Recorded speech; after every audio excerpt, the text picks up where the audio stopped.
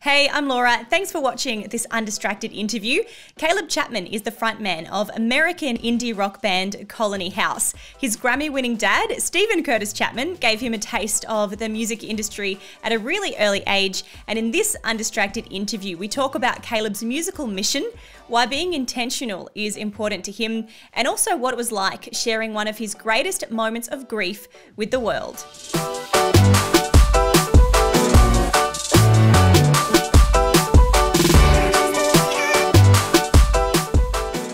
First things first, though, how are you? Actually, how are you doing? What's your state of mind right now? I feel pretty good. I'm doing pretty good. We're all on this wild ride together right now. But it feels like there's a light at the end of this tunnel.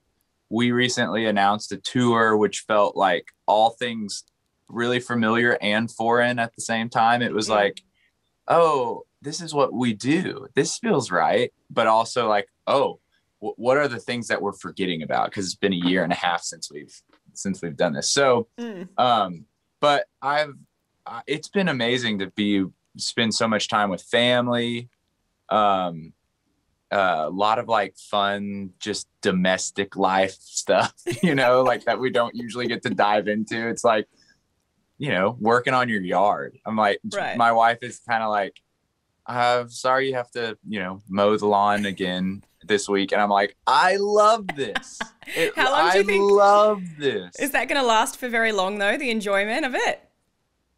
Who knows? But I'll enjoy it while the enjoyment lasts, It is it's just it's something we take for granted when we're on the road all the time. You kind of miss those little simple things in life that kind of bring you back. So maybe you can explain something for us, because being in Australia, I get really excited when the bands that I love, like Colony House, like so many others, announce that they're doing these world tours. And then I look at the dates and I'm like, guys, going around the American states is not a world tour. And then maybe there's a Canadian date that's chucked in there that I didn't notice. Yeah, Can you explain? Yeah. Oh, I'm sorry. Did we say who knows? Everyone's saying different things. World tour. Yeah, I don't know. I try to. I'm responsible for a lot of the graphic work. So I was pretty intentional on this most recent poster to put North America 2021. Yeah, I don't want to blame you for every band's mistakes, but I feel like you would have an insight into why they do it.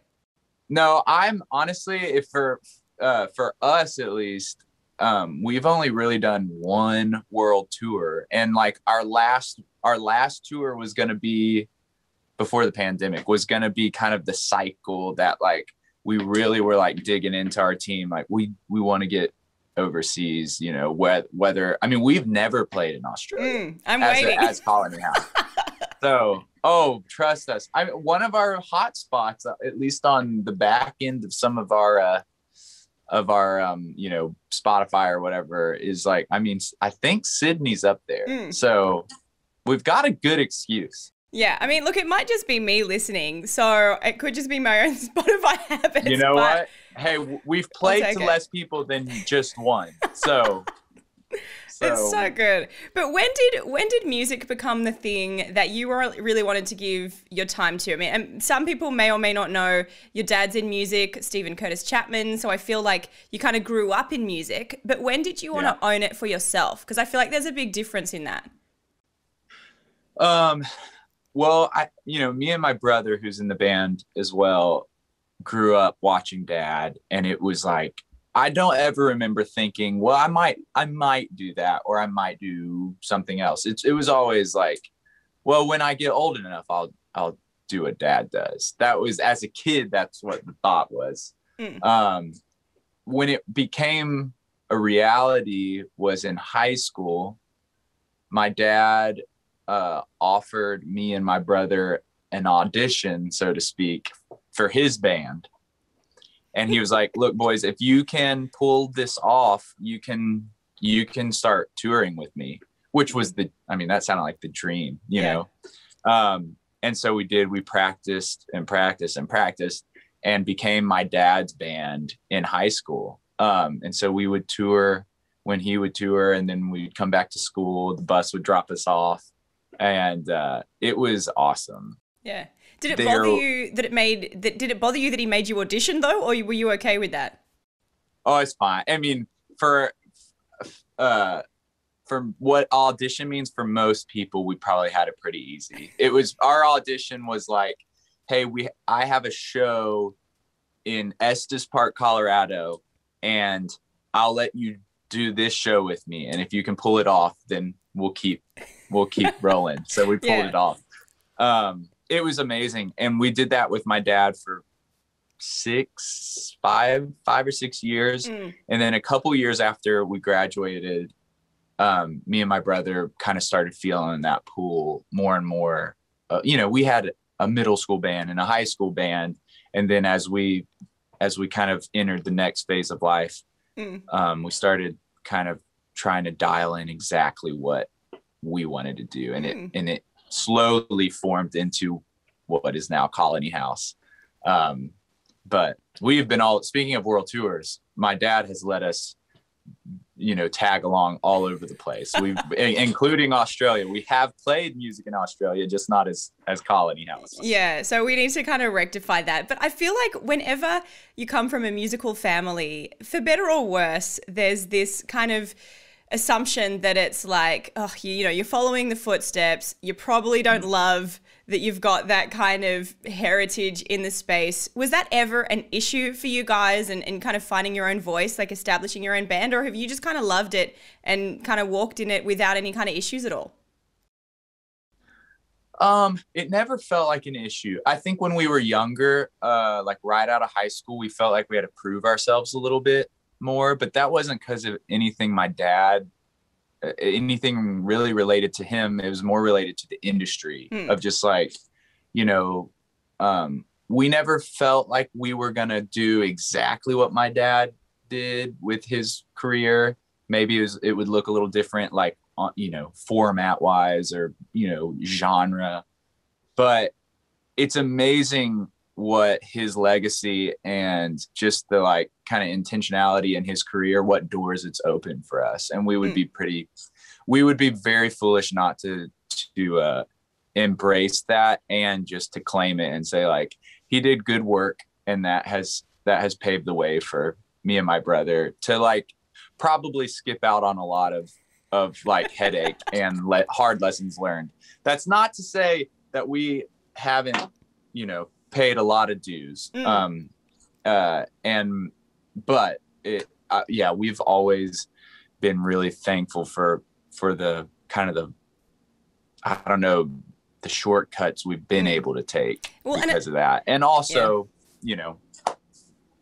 pave our own way while we're at it. Yeah, well, I mean, at least you can admit that and recognize that there has been open doors for you because of the heritage you come from. But I would not say in any way that you guys have taken advantage of that or that you haven't had challenges in your own right, because it's taken a long time for Colony House to establish itself as a band, for you guys to really kind of, even though you've played festivals and you've obviously got this great community of other artists around you, I don't think you've had a shortcut to, the number one hits and the kind of glory that comes with being this amazing band. So I feel like, at least be confident that it doesn't look like from the outside you've kind of skipped a few steps, but it certainly has, kind of placed you in a really great community of other musicians and mentors. And I wonder, for guys like Switchfoot, who I know that you're great mates with, and Need to Breathe and kind of others of that caliber, what are the sort of things that those guys really teach you, not just as musicians, but, as men and as people further down the line, a little bit older with families?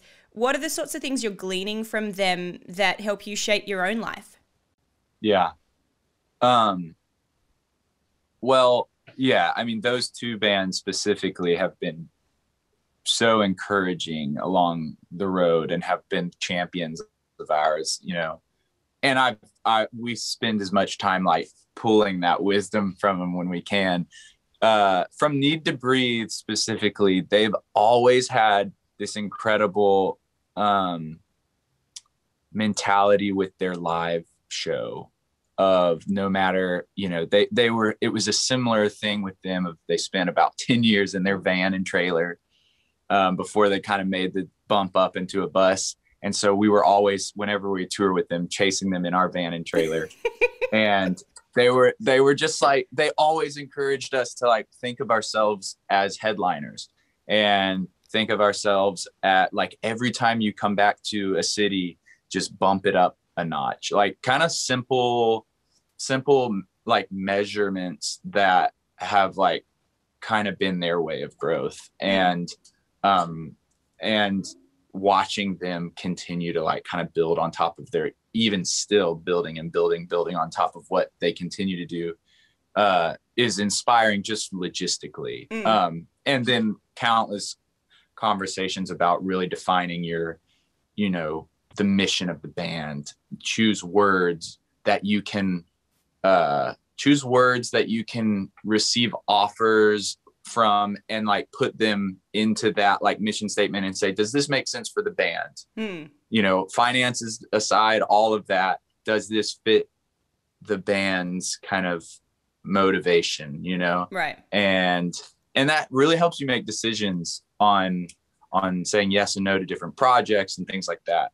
The Switchfoot guys, if you've ever, you know, had any small or significant run in with them, it's all the same. They're amazing people who have proven that you can be a rock and roll band and also live in humility and have have family and do that well, and still travel the world and play music and sing songs that really like touch you down deep in the human soul. So they've been like big brothers, feels sometimes like fathers, like the amount of wisdom that they've passed on. So I could go on and on about how much they've meant to us. But I mean, the mentorship aspect is so important. And I think you bring up two really significant things there. One,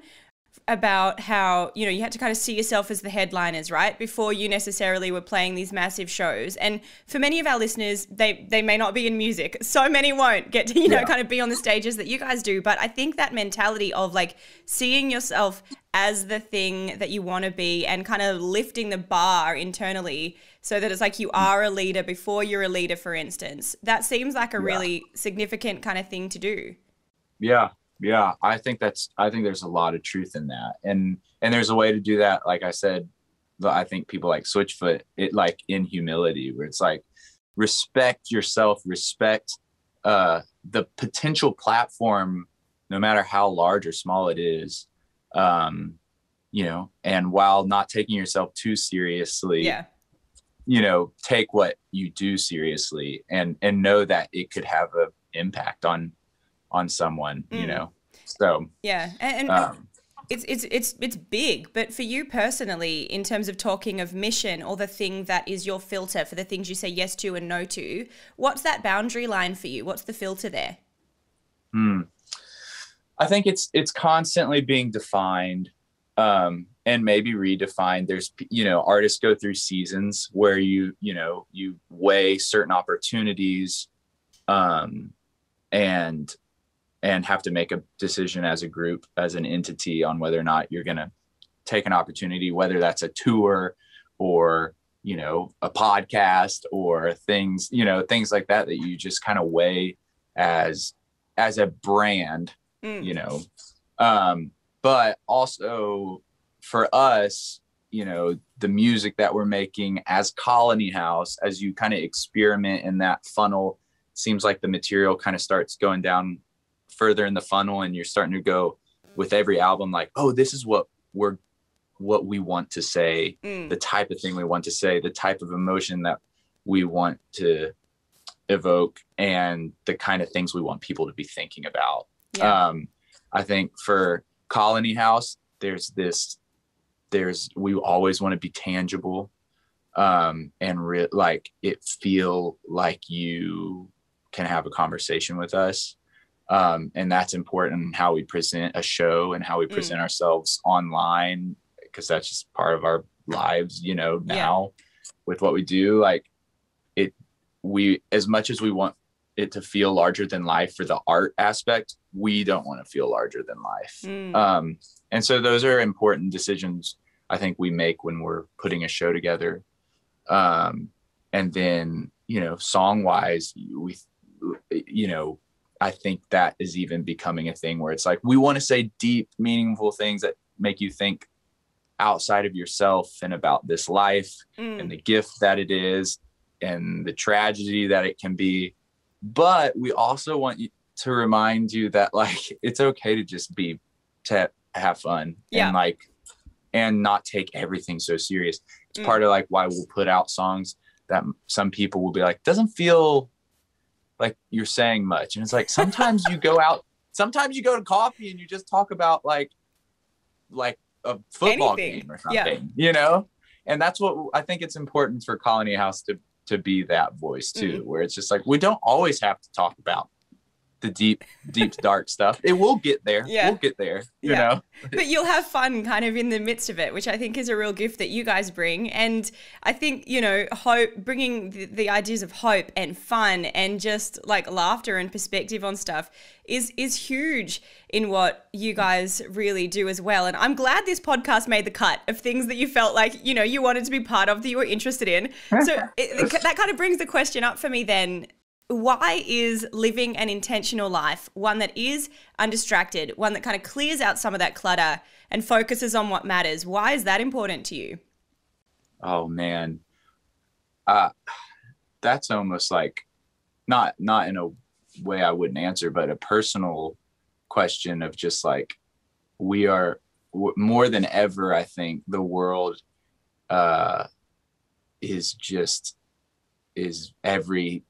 feels like around every corner, someone's just begging for your attention.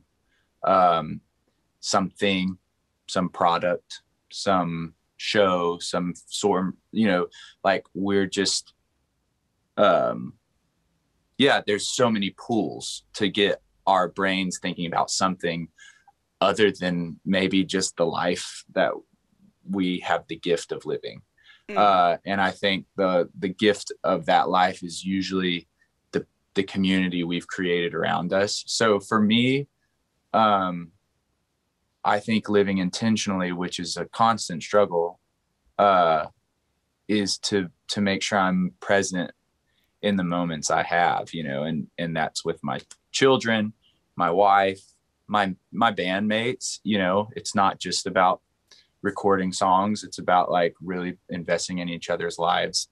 And I think we have to make really intentional decisions, simple, silly decisions sometimes of like putting your phone down and in a little corner of your house, that's the phone zone, you know, like that kind of stuff. It's like, they seem so kind of Sunday school, cheesy, practical things that's like kind of the art of liturgy, you know, is like, we have to practice these things over and over again. And that's what intentionality is, I think, in definition. Yeah. You know? What are the markers in your life when things are getting off track? Like, I know for me, if my brain is just kind of scattered all over the place, I'm like, okay, wait, I need to just sit for a second, regroup. What the heck is going on? For you, what are the things that show you stuff's maybe not quite right? You're not really settled. Maybe you're not going in the direction that you're really meant to be. Unrest, like in my spirit, and probably in my physical, like being like not being able to sleep, which is like, I know I'm spending too much time looking at what other people are accomplishing when my brain's going on all the things that I haven't accomplished yet. That I think is that sign of I'm looking way too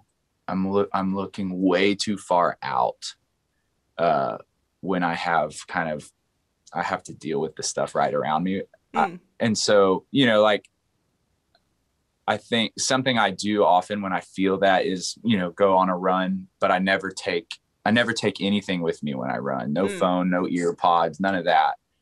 And usually I run further than I can run back. So I have to intentionally walk for at least 30 minutes.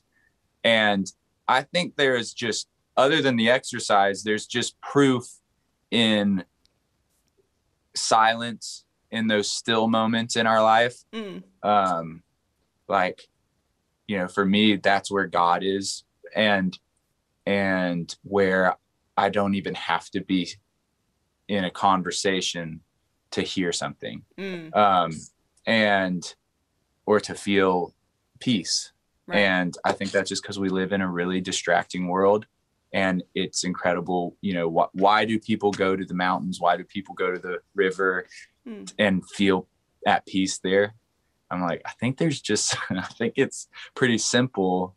It's because we've ripped away all that distraction, you know? So I think when I'm distracted, probably when I'm easily distracted and starting to feel anxious, and maybe even like sometimes you overbook yourself, you put too much on your plate because you're out of fear that you're not accomplishing enough, you know? And I think that is the challenge for someone who works in an industry that's about art, that's about writing, that's about a certain level of visibility in terms of, you know, what playlists you're appearing on, what radio stations you're played on, all of that kind of stuff. There's a lot of pressure to constantly be producing and constantly be kind of seen. But then also, as you've mentioned, you're a dad, you're a husband in the midst of this as well.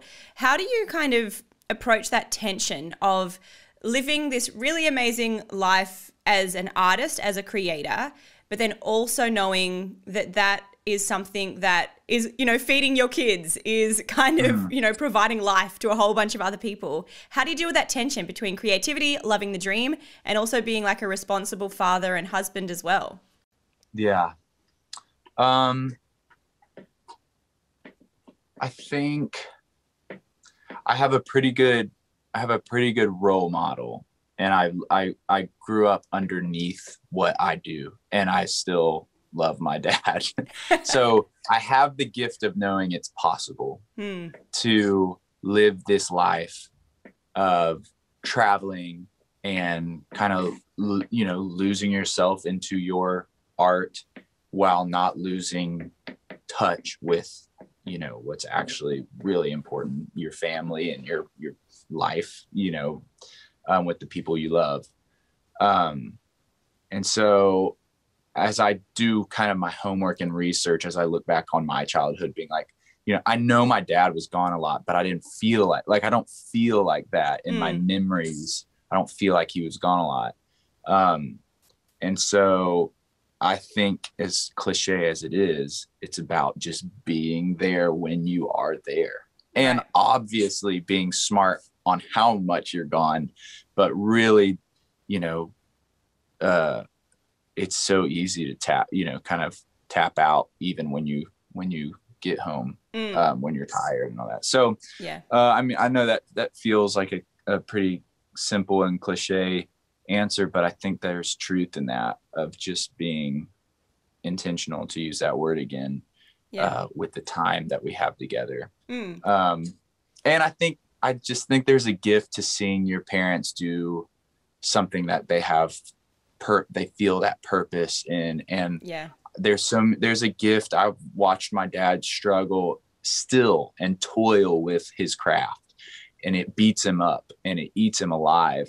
And as hard as that is, and as sad as it is sometimes to see an artist kind of like crumbling inside of themselves, it's also this gift to see someone care that much after all this time, to say they're willing to fight for that. They're willing to fight for the person on the other side of that speaker who is in either their lowest moment or maybe their highest moment. That's a cool thing to bear witness to, as a kid, you know, watching your parents do something like that. It's a very admirable, and some might say like enviable, example that you and your family, your siblings, have really been set. And I know that this is something particularly as an artist you probably wrestle with, but I think like many of us do, is how authentic and how much of ourselves we're going to show or be to the people around us. And I hope this isn't too personal a question, so forgive me if it is, you know, but I know your family have been looked at so many times in the past, and and had to share stories of your own grief when one of your little sisters was lost in tragic circumstances. And there you are, I watched an interview, Larry King, like as young teenagers being asked so deeply about one of the most tragic, most difficult moments in your life. How do you know, like, what of yourself to share, what level of vulnerability to offer, and what to actually kind of shield from people? Because it was a big thing to have to be so open with so much of the world. Yeah. You know, we were, me and my siblings were pretty young. I mean, we were 18, 17, 18. So I guess that's relative. But I think in hindsight, maybe our family would have done that a little differently. Not that we regret it. I think it was a beautiful testimony and a beautiful way to kind of openly share hope, in grief. And so there's no remorse in that. I do think the world has changed so drastically since then, in how much of our lives we can share, with other people, with the platforms of, Instagram and all the social media stuff. And so it feels like you have to be more intentional to be protective of that aspect of your life. As for that kind of stuff, my dad and mom always, I think that's why probably they're still married in an industry that like, you want to be able to have it all together because you want to represent, your faith well and the family aspect of it well. And not that we've put it on full display on how dark it can get, but my parents haven't really shied away from like being brutally honest on the trials of marriage and mental health. And they've both written books that kind of expose so many things like that, which is so admirable, but also a really intentional decision. And at that point, we were, being led by them, and we're all willing. They would never put us in a position that we felt uncomfortable with. But it's hard. Those are just those things you take as they come. And, sometimes I wonder, would have it been healthier to grieve a little more privately? Maybe, but our family is still whole. And that's what's so beautiful about it, is like, you just kind of, you take it in stride, Yeah. So I don't know if that really answered the question. No, it does, it's something something we've kind of we continue to talk about. Would have we done that the same? Yeah. Maybe so, maybe not. We're proud of how we represented ourselves and have some great, memories from a really dark time because of those things. But yeah. Well, and I think you guys, no matter whether you would have changed anything or not, you've offered people so much hope. And I feel like that's a huge thing that in difficult circumstances, all of us have to make the choice whether or not we're going to do or not. But for the person listening who is trying to hone their life around the things that are valuable to them, the stories they want to share, the things that they maybe want to be vulnerable about, or just have fun with, like we've said before, it doesn't have to all be the big deep stuff. But for the person wanting to be undistracted, what would your advice be to them on how to, for one, find the thing that resonates with their spirit, but then also go after it with intention?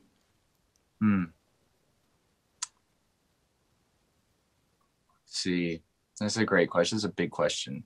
I need the person who knows the answer to tell me. I would say,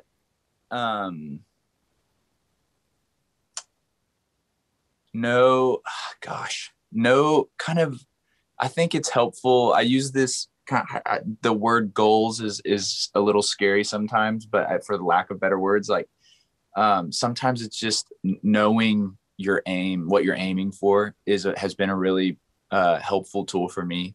I use the analogy of like, I'm a visual artist, but I'm not good at it. But I'm like, that doesn't make me, hey, anyone can be a visual artist. You just got to put pen to paper, And for me, a practice that I do with that is, a lot of times I try every morning to draw a picture.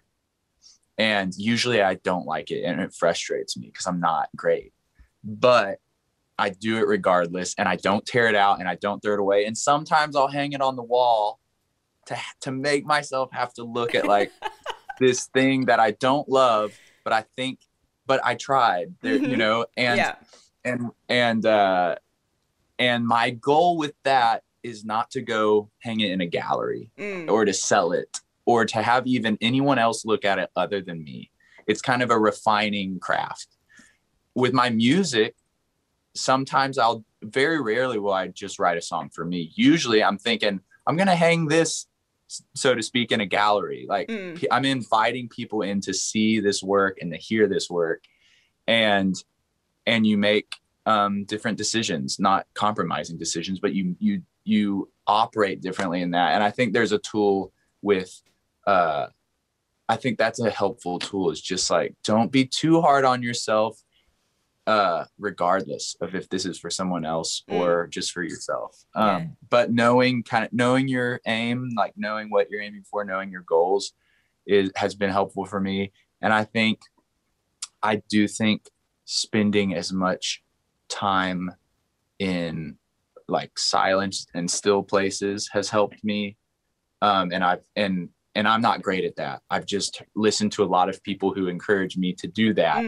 And whenever I feel, this isn't my most fluid answer, but whenever I feel like I'm wasting time or not getting something done, and have to discipline myself to step away, that's when I get most productive. It's like, I